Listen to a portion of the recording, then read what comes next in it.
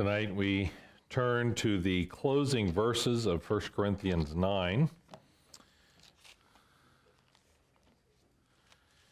We will be concentrating on verses 24 through 27.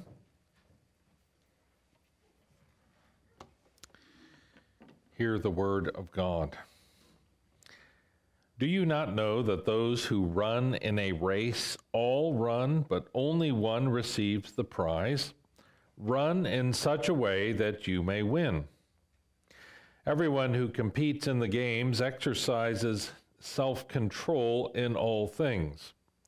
They then do it to receive a perishable wreath, but we an imperishable.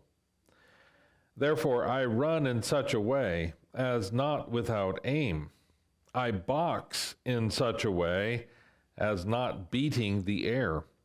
But I discipline my body and make it my slave, so that after I have preached to others, I myself will not be disqualified. Let's pray and ask God's blessing. Lord, thank you for your servant Paul, for his observations, and for how you used his observations to convey truth, so that we might receive from your Spirit the truth that we are to live by. Give us ears to hear tonight, Lord. Help us to absorb and to assimilate this teaching, that we might live faithfully in its light. We pray this in Jesus' name. Amen. Well, it's been only a couple of months now since the Winter Olympics concluded in Pyeongchang, South Korea. I don't know about you, but our family always enjoys watching these competitions, whether it's the summer games or the winter version. And mingled in with the actual competitive moments are those frequent human interest stories where you meet one of the athletes and you learn about his or her life. And one thing is always clear in the coverage. These Olympic athletes devote their lives to their sport. Whether it's skiing or skating, swimming or running, no matter which sport they choose, they commit themselves to continuous training. Often their training becomes their full-time work, 10 to 12 hours a day, 5, 6, 7 days per week. It seems that they eat and drink and breathe their sport of choice. But even that is not enough to guarantee a gold medal at the Olympics. Their performance on the actual day of their event will either dash their hopes or realize their dreams. Casual participants in any sport, the so-called weekend warriors, do not win medals at the games. So the formula is really rather simple. Give your all for a chance to win the prize. Devote yourself and discipline yourself if you would stand on the podium and hear your national anthem being played. Of course, this modern athletic phenomenon of the Olympics has its roots in ancient Greece, where those games were enormously popular and important. And while everyone knows about the Olympic Games, there was another competition that was held in Greece every 2 years called the Isthmian Games. And those games were conducted in Corinth, and it seems that they occurred during the time that Paul himself was actually living and ministering and preaching in Corinth. Now, we don't know whether Paul actually attended those games held in AD 51, but he was certainly aware of them. And he uses them to his own spiritual advantage. They become Paul's analogy for Christian living. So tonight, as we look at this closing section of chapter 9, we want to consider, first of all, athletic analogies. Then we're going to hear a call to the Corinthians, and close with Paul's personal determination. Well, as Paul wraps up his chapter and drives home his main point, he deliberately borrows from the well-known Isthmian Games of Corinth in terms of several athletic analogies. And the first analogy is found in verse 24. It is a race for runners. Those who run in a race all run, he says. Well, whether these were short races like a 100-meter dash or a longer race such as a full marathon doesn't really matter. The point holds true for both sprinters and distance runners. And the specific direction of Paul's analogy is this. In a race, all run, but only one receives the prize. And surely the Corinthians were well aware of this dynamic. They had seen these games, they had watched many races, and they knew that at the end, though the whole field had run, only one was the winner. These were the good old days, when only one prize was awarded. They did not have participation ribbons given out to everyone who participated, regardless of performance. But it was the actual winner of the competition who received the acknowledgement and who was awarded. The second athletic analogy that we find in our text has to do with boxing, and it shows up in verse 26. I box in such a way as not beating the air, he says.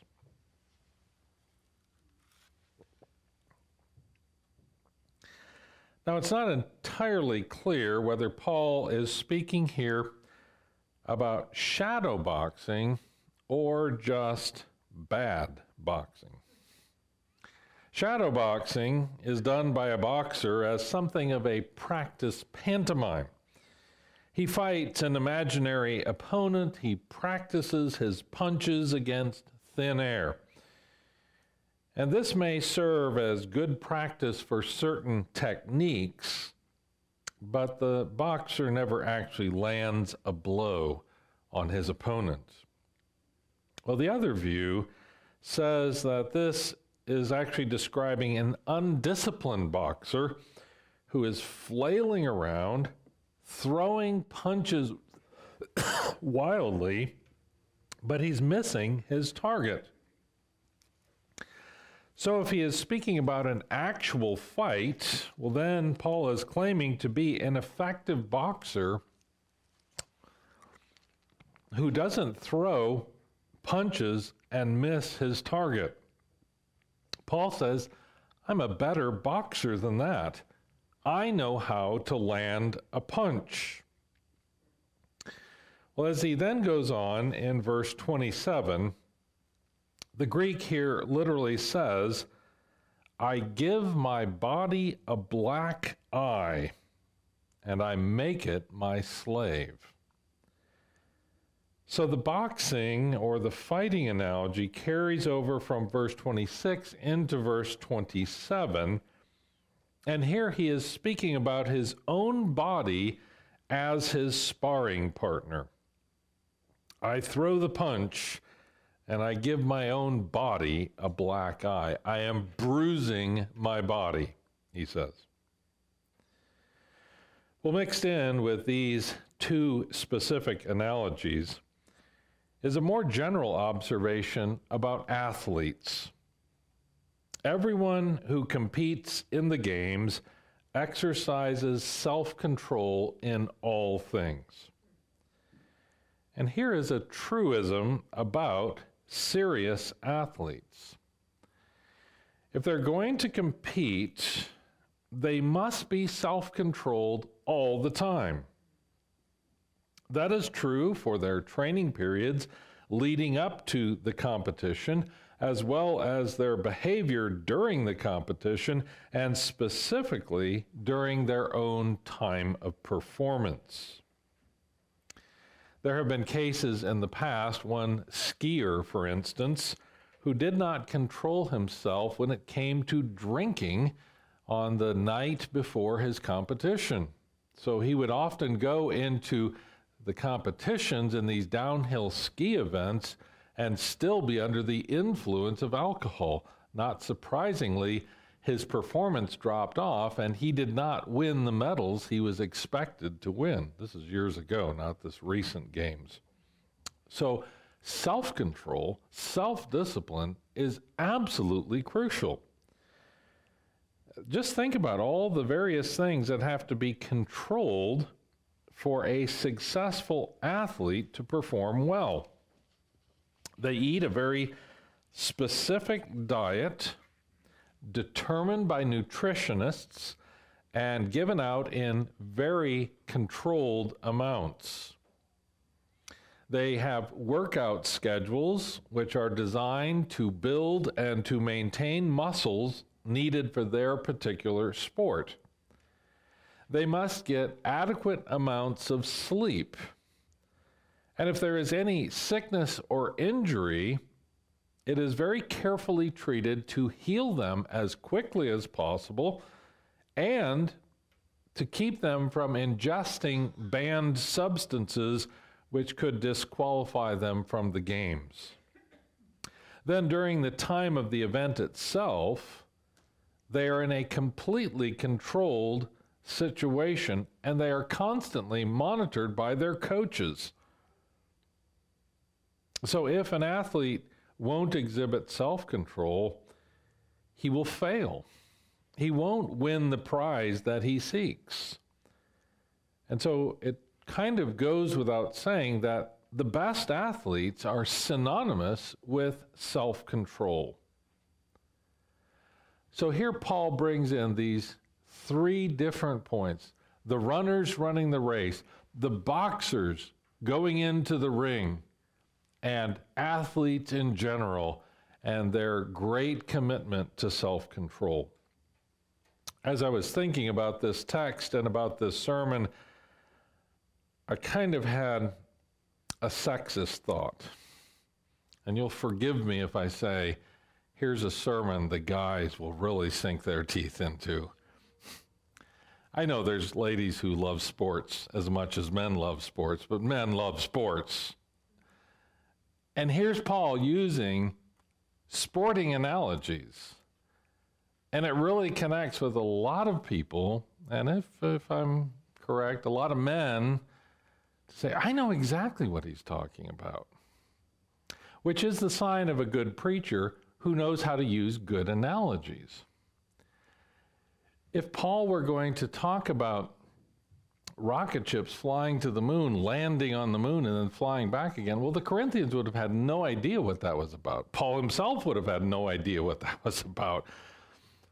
It would have no overlap into life. But if you've been to the games, if you've sat there cheering in the crowd as you watch runners coming across the finish line, or if you've been ringside to watch a boxing match, if you've studied athletes, these analogies work. They work profoundly at deep levels. As I myself enjoy watching a variety of sports, I can see that there's dangers involved.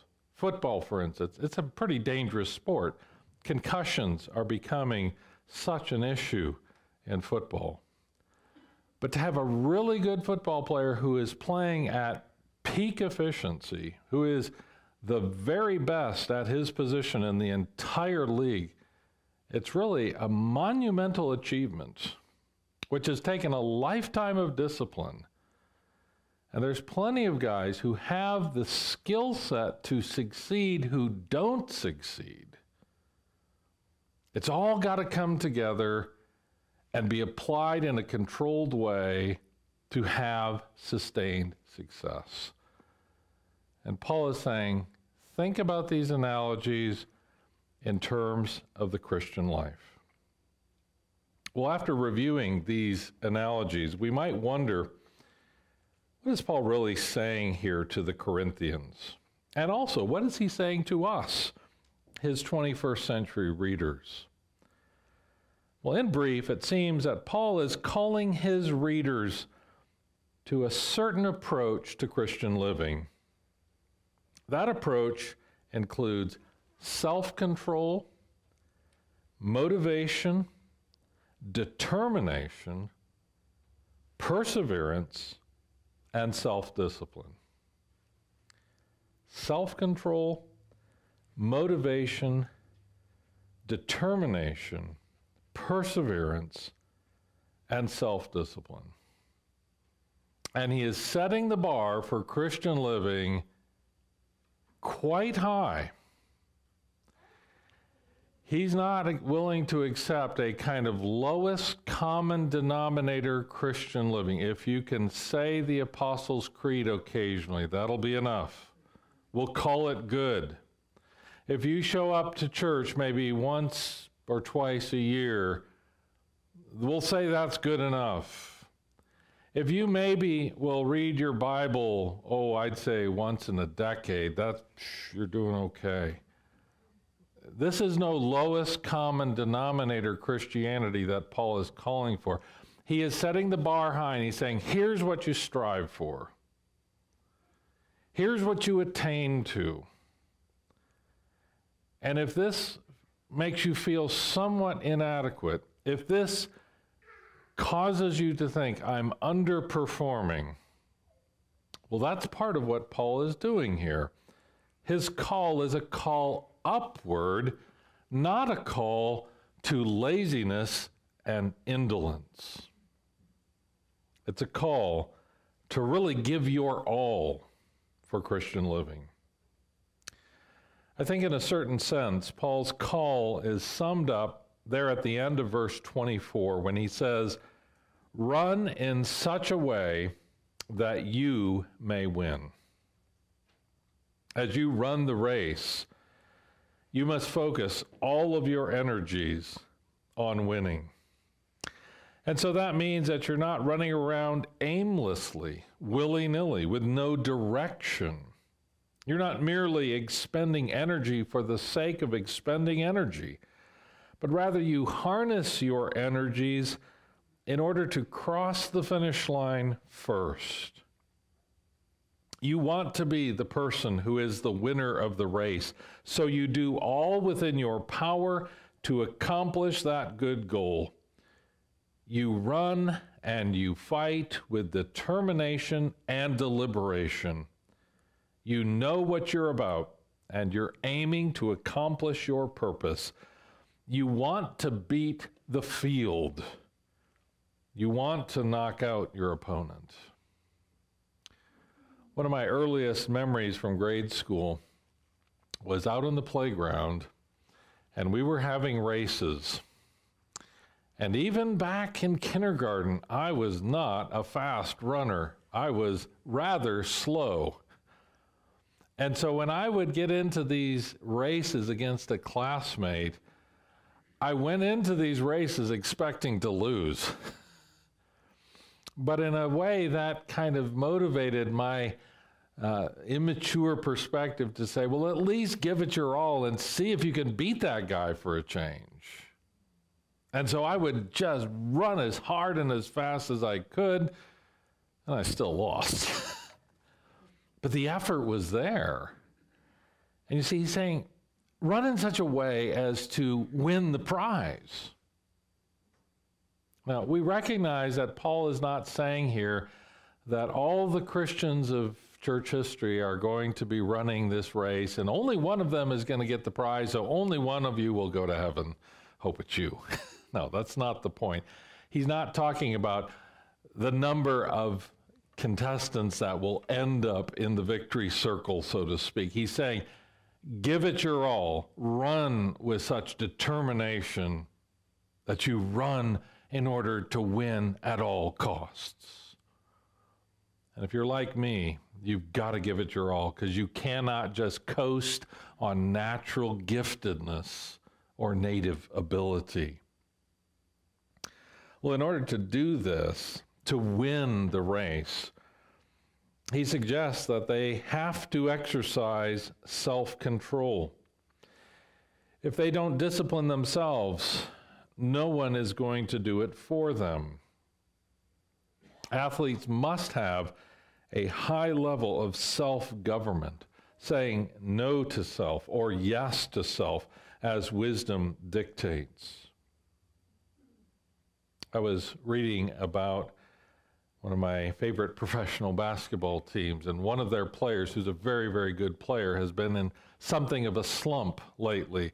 So before the game Saturday, he went early to the arena, got into the practice gym. He was a security guard was there to open up for him. Nobody else in the whole complex. And Paul George is out there shooting shots to try and break out of his slump.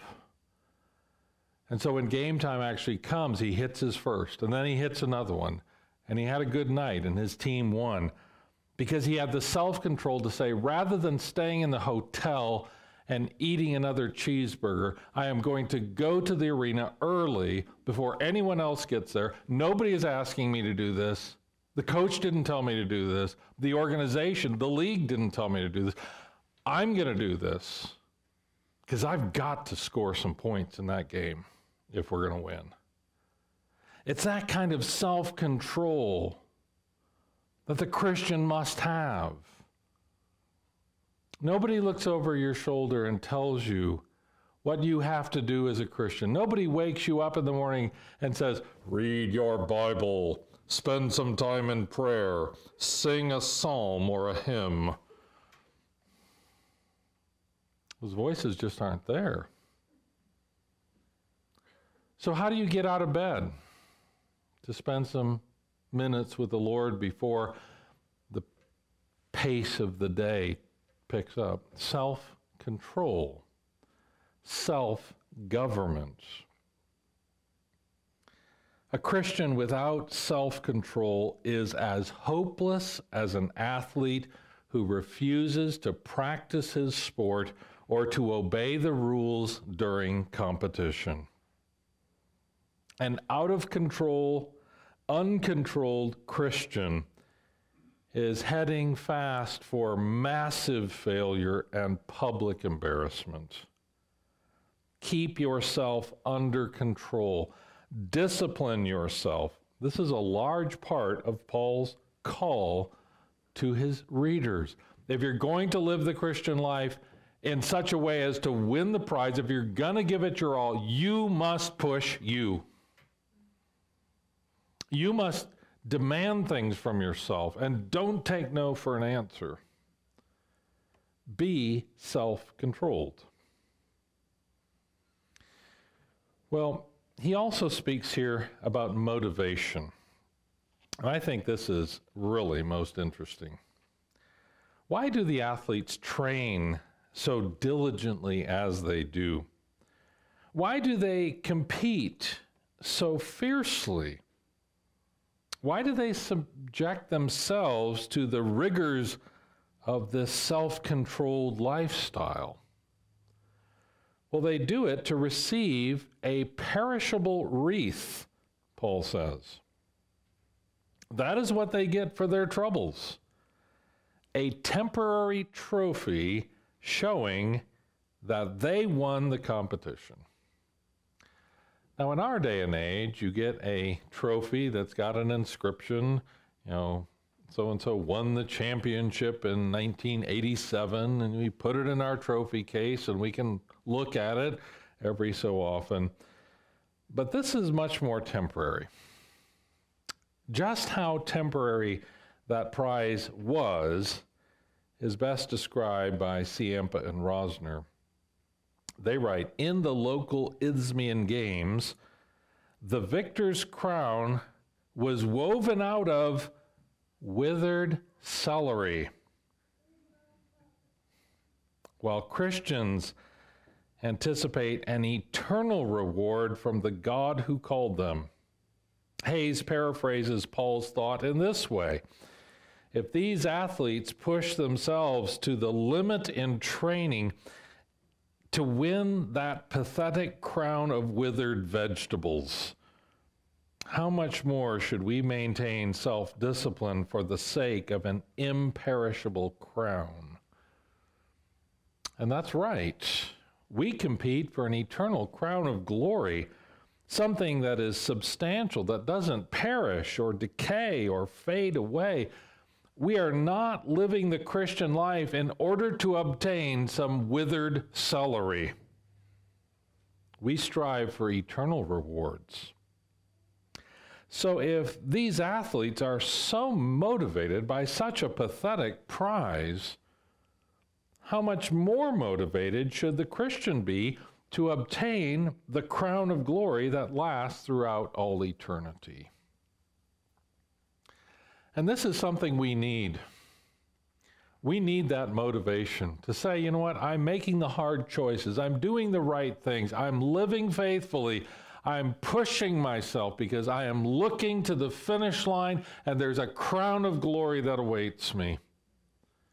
And oh, how I yearn to have that glory that will be mine when my Savior places it upon my brow. So you see the argument from the lesser to the greater. If they can do so much, such discipline, such diligence, such training, such execution, if they can do it for withered celery, we can do this if we will keep our eyes on the prize. Even Jesus himself used motivational techniques. But for the joy set before him, Hebrews says, he endured the cross, despising its shame, because he looked beyond the cross and he saw the joy of redeeming a people unto himself. He saw the joy of being with his redeemed people for all eternity. And so Jesus pushed through the cross and its pain and its shame and its humiliation to win the prize. Sometimes very pious Christians suggest that we shouldn't worry about motivations. We shouldn't be focused on prizes because that's just greedy. But no, that's not greedy, that's biblical. The prize is set out before us. And it is held out to us as the motivation we need to keep pushing when we don't feel like going another step. Now, right now, all around the world, there are gymnasts and there are athletes of other sports, skaters and skiers, who are all doing their work. Why are they doing this? They're looking ahead to 4 years from now when I'll be at the next games, and then I'll finally win that gold medal I've been working for all my life. And so we too have to say, there's the motive, the great grand motive of the glory of God given to us, and we will strive for that. So again, Paul is not saying, here's a simple and easy approach to the Christian life that you could probably do in your sleep. He's saying, no, the Christian life takes some real focus, some real determination, some real perseverance, some real motivation if you are to do it well, run in such a way as to gain the prize. Well, as Paul winds down his point and finishes this chapter, he turns in a very personal direction. This is seen even in the pronouns that he uses. In verses 24 and 25 of our text, he speaks about they. And then he turns to we. And now by the very end of the chapter, he's talking about I and my. I run, I box, I discipline my body. So now Paul is thinking of himself. So he can say, as he does elsewhere, that he has run in such a way as to gain the prize. He boxes in such a way as to knock out his opponent. Paul himself is the very picture of self-control, of determination, of motivation, and of discipline. Paul is no out-of-control brawler, but he is a finely tuned, sharply focused fighting machine.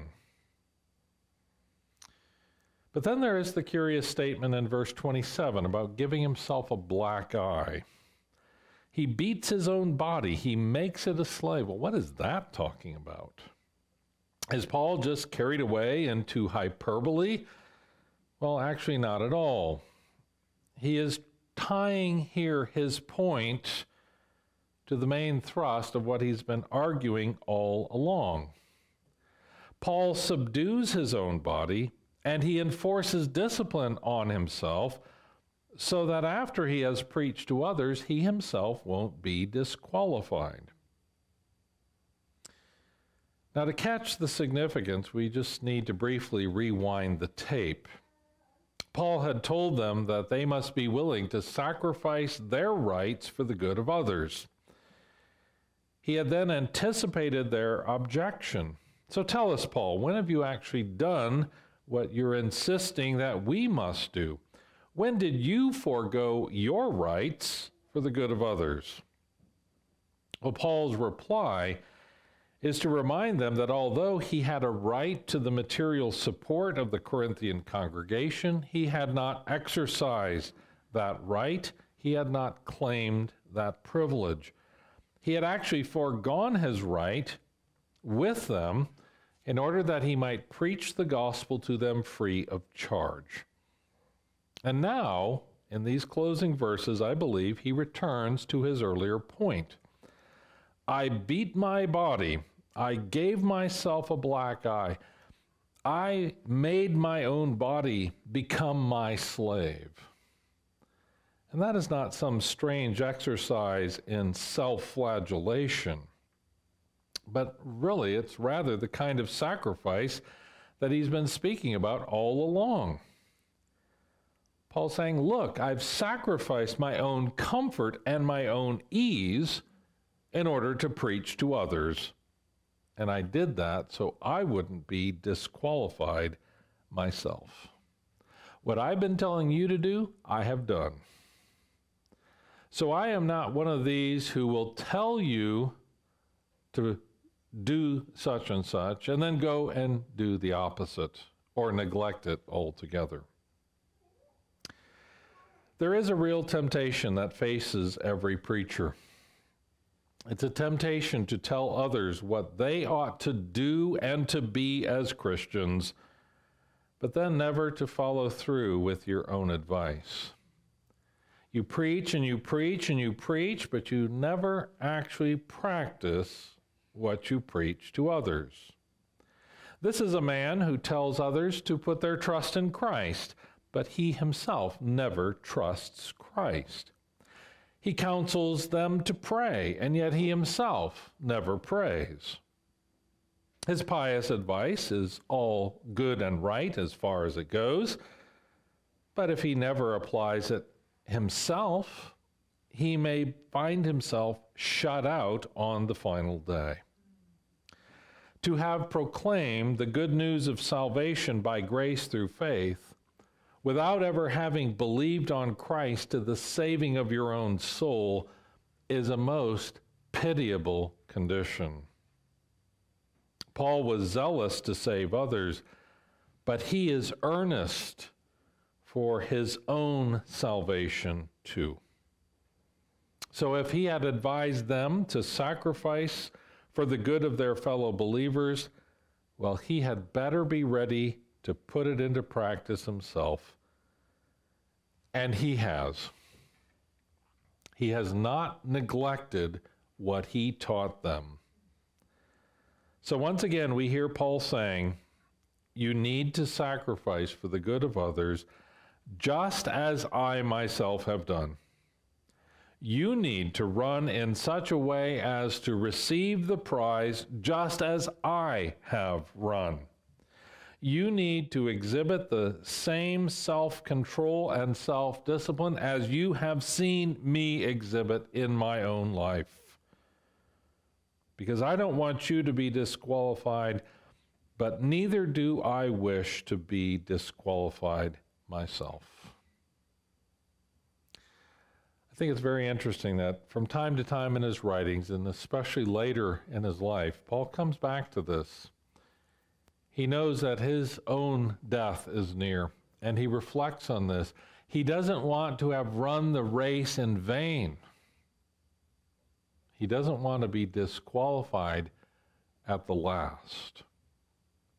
And this is something which every true and sound preacher must feel in their own soul. I stand up here Sunday after Sunday preaching to you. And I ought not to ignore my own preaching. I ought not to be telling you what to believe and how to live and just walk away and forget it myself. Because if I were to do so, there would be a very lonely place in hell for my soul. Because I've been a preacher who failed to believe and to obey the very word I preach to others.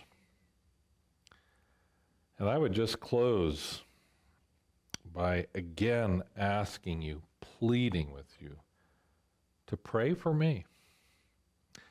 Pray that my faith, my diligence, my self-control would be so clear and evident that people would look at Brian DeYoung and say, there's a preacher who practices what he preaches. He's no mere pulpiteer, no showman who can talk a good line but never lives it out. How I want people and how I want Christ to say, there is a preacher who practices what he preaches.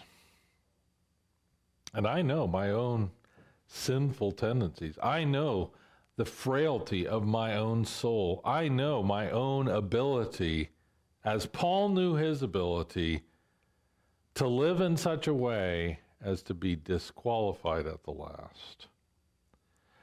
How heartbreaking it is, and this happened during the Olympic Games, to have someone even in the medal round, and then through some violation of the rules, he's disqualified and set aside, and it's as if he had never even raced the race.